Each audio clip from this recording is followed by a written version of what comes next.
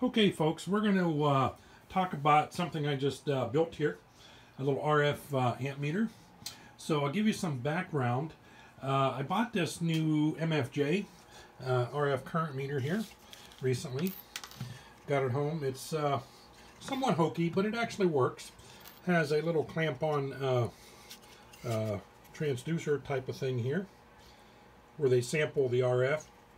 Problem is they screwed up with the way you open this. The instruction manual says there's a tab you squeeze on it. There's no tab. There's two little interlocking holes here, and there's no way to open it. So instead, what came taped to the bag, see there's a piece of Scotch tape here. It's not an instruction manual anywhere, but there was this little piece of aluminium, as I call it. Actually aluminum, just trying to be funny.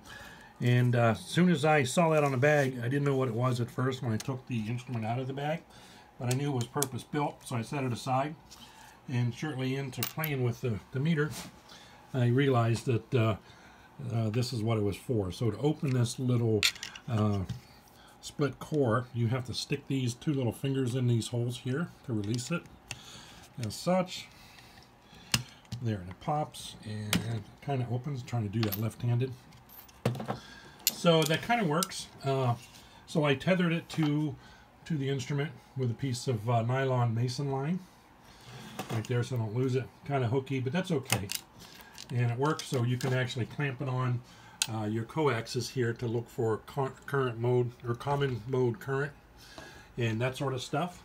And it works pretty well. The instruction manual does talk about how to calibrate it. They say, they show a little sketch there with a dummy load, and that's what we're going to talk about here. And they say if you put this in here, it should measure 1 amp. So they're saying 50 watts should measure 1 amp into a true 50 ohm dummy load. An equation they use is current equals square root of P over R. So if you had 50 watts into 50 ohms is 1, square root of 1 is 1. So 1 amp, that's how they calibrate that. So on this device, you set the meter to 1 amp, and you just put this in line. I took two SO239 connectors, male connectors, put them in line. I went to antenna output 2 on my big Kenwood TS890, antenna 2. Set it to whatever power you want, 50 watts, 15 watts, and it seems to work. The only issue with this is you have a little tether. That doesn't bother me so much. Kind of works. Eventually it's going to wear out and break or something. The device is kind of sturdy. Typical MFJ. Here, I put the new battery in. Typical MFJ aluminum case. But the weight of it, there's no... That coil, that hole is pretty tight. So if you had it on these rigid coaxes, it tends, the weight of the device tends to want to open it. So if you want to hang it unattended, it's really, really difficult, at least in my ham shack, with all these rigid big coaxes. A lot of this is LMR 400, some RG8, 9913 on a couple of these here. The outside 9913, I think. So that's kind of the issue I had.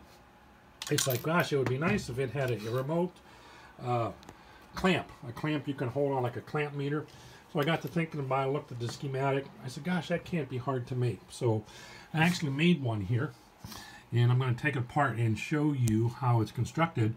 But before that, I have a little test jig here, and I repurposed an old meter. So an old meter movement. I have tons of those, not tons, but I wish I had more. I have some meter movements here. Get the light up on here. I like playing around with old meter movements. I wish I had more meters. Maybe somebody sees this will donate some more meters, various meters. I like playing with that. But anyway, I found this one. It's General Electric. I worked for both General Electric and Westinghouse years ago. So I took it apart, futzed with it. The scale was kind of yellowed. I thought it was kind of like smoky from an industrial situation. Tried hitting it with Windex and 409. Still shows yellow. But nonetheless, it had 1.0 scale. So I thought, well, you know, I could do a times 10. I could say that this is 1.0 amp, and if I wanted to do divide by 10, I could set up a resistor network to make that 100 milliamps, 50 milliamps would be useful. I still may do that. So basically what I did is I found one of these clamp-on, these ferrite noise dealy wops here, these chokes, and run. It's twice as wide as the one that's on the MFJ. So, and that's 10 turns. So says the manual. So this one I put 5 turns. With the trim pot, I used a 1N4148 detector diode that's across the 68 ohm resistor, and we could talk about that later. And there's a little capacitor down in there, and a diode, and a little trim pot in that probe. But anyway, we'll go to that in a minute. But let's try it out here. So there's our calculation, right? Current is equal to the square root of power over resistance. So I did a couple of spot checks on this, and according to this, 50 watts, as the book says, should equal 1 amp. And so I have the radio set, well, it's not set to 50, it's a 15. Let's go to 50 watts. Okay, 50 watts, not 55. And 50 watts, and if I key down, it's exactly 1 amp. So, if you can see that, right there, 1 amp. And so I had to do the resistor divider network, which comes out pretty close to what the book says, I think. Well, maybe not. So I have the sensor inside of here has a 1K trim pot. I only had a 2K trim pot, so I went with a 2K trim pot, close enough. I played with the resistor divider network, or the resistor network, well, the resistor, series resistor. It come out with, looks like 5K, from what I can tell. So 5K, a little tweak on that pot, seemed to do okay. So there's your 1 amp. So this will be really good. And according to the chart, let's spot check some other stuff. Well, it's not in order. But if we go to 20 watts, that should be square root of 20 over 50. Should be 0.44 or 0.632 amps. So let's go dial up 20 watts here, or dial down to 20 watts and key up. And not quite 0.63, but in the ballpark. That's close enough. 6. So that'll be 0.6 amps, or yeah, 0.632, close enough for 20 watts. We'll try 15 watts. We'll go down here to 15 watts. And 15 watts should be about 0.54. Should be half an amp. And yep, so 0.5, close enough, half amp. So that's going to work out good. And all the way down to 10 amps should be 0.447, so, or 10 amps, yeah, 10 watts. So we'll go to 10 watts on the radio. I had my Bird watt meter in line before when I was calibrating the other one, or checking the calibration on this one. It was actually pretty close from the factory, the trim pot in there. So I touched that one up, and that's fairly accurate. So 10 watts, according to this, should be 0.44 amps, 447 actually. And there you go, 0.4, not 0.44, but it's close enough. And so there you have it. So 5 watts if you did the math. So there's about 2. So yeah, I'm pretty happy with this. So let's go look at the details. I'm going to take this off here. If I can get it off here. Oh, trying to do this left-handed. So let me set the phone down here 1 second. And let's get this baby off the case. So set the phone down. So there was my little tap for tapping into the dummy load. It's a series circuit, so you can be on either side of these those magnet wires. But yeah, here's the probe. It's pretty cool. So I got some of this wire years ago. Sorry for all the blurry shaking around. So here is, here's our animal here. So there's a turn. Let me open this baby up. So open it up. It's one of these clamp-on ferrite cores. I got them online somewhere. Probably an FT -43 material is my guess. I don't know. Actually, I have the paperwork for it. I can go find out what it was I got. But I cut the latches off. They had little latches on here. And I just had one of these little clamps laying around here in my little tool area here. And I said, well, you know, let me guess with 5 turns. I wired 5 turns of the magnet wire on here. And the magnet wire actually holds it on. And it works out really well. That hole is just perfect size for the bigger coax. You just kind of reach in there and clamp it on. So some of the electronics, There's the trim pot. There's a 68 ohm resistor. That's to kind of make the impedance low so that the sampling is a little bit more stable and linear. Kind of guarantees some more linearity. The 5 turns into a low impedance. And then the trim pot samples that down. And then a detector diode is down in there. I don't know if you can see it. I don't know how close this thing can zoom in.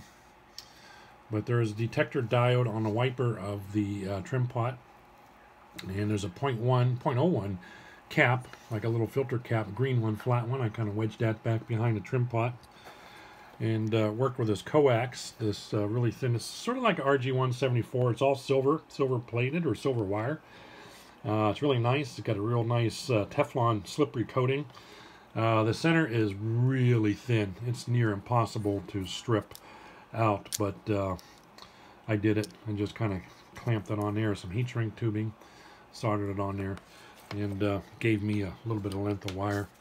The meter, if I make it permanent, so I just have it right there, like that. So I just got the resistor decade box in series with the meter. So what do we say about 5K? So I may just put a 5K resistor on the back of this meter, call it good, put in a little enclosure. There it is. There's that really thin coax, and I'm talking that stuff is really thin, this little wire here.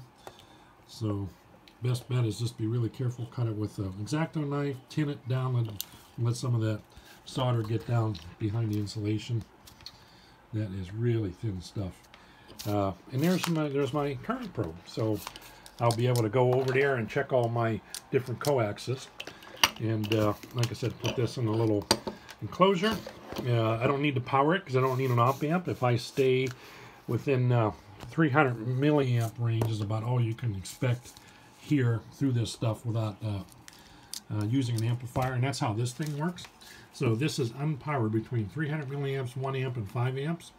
These other 3 ranges have an op amp in here, and you turn that button on, you press that button, it'll energize the op amp for 15 to 20 seconds. So I'm not worried about that right now. I'm measuring really low currents, so all of my current seems to be between a couple hundred milliamps and 1 amp. So this will be perfect for that.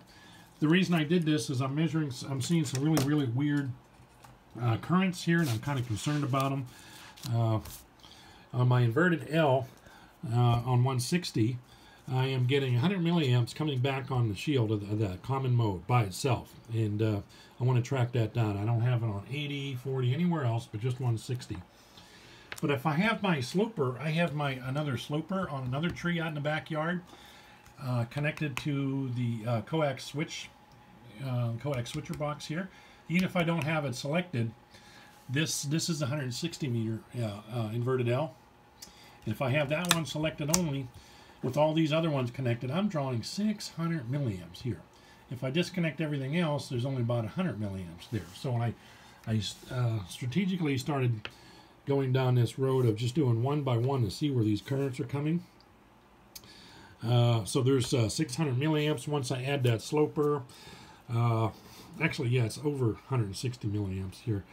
And then when I add on my 20 and 40 meter dipole, which are on top of the house, not really even close to my 160, that adds another 150 milliamps. And when I add my 14 AVQ, my HF vertical, 4-band vertical, it adds another 40 milliamps, all measured on the ground side of my inverted L here, 160 and 80. So I don't know what's happening, which way these currents are flowing, whether the 160 is radiating into those other antennas and they're coming here and finding the ground path back through the 160 shield. And maybe that's the direction of the common mode from the other antennas that are picking up and running it back down this here. Because I notice when I disconnect everything and have only the 160, I'm only reading, I think, about 100 milliamps, which is still too much. I shouldn't have any common mode currents in here. I mean, I have 6 FT240-43s out at the feed point. I have one back down in here. I have some other chokes and ballads I'm going to try here, but I'm more interested to see why I'm going from 100 to 600 milliamps. So with this new little portable deal here, this will help facilitate it. I could just have this meter in a box here, And even if I need to go outside, look at the feed point, and I don't even need to put this in a box. I could tether this wire on here somehow, and just walk around and have my my RF amp meter here with a current probe style. So hope you guys enjoyed this. These are really easy to make. If I'd have been any wiser, I would have just built this instead of buying this one. This was over $100, and but that's okay. It's a smart looking piece of equipment. It does have the amplifier built in for less than 300 milliamps, so maybe that has some value. I mean, I could have built an op amp into here too with some batteries, watch batteries, whatever. So this is pretty crude, pretty sketch, but it seems to work. I mean, it's all relative for what it is I'm trying to find and learn about.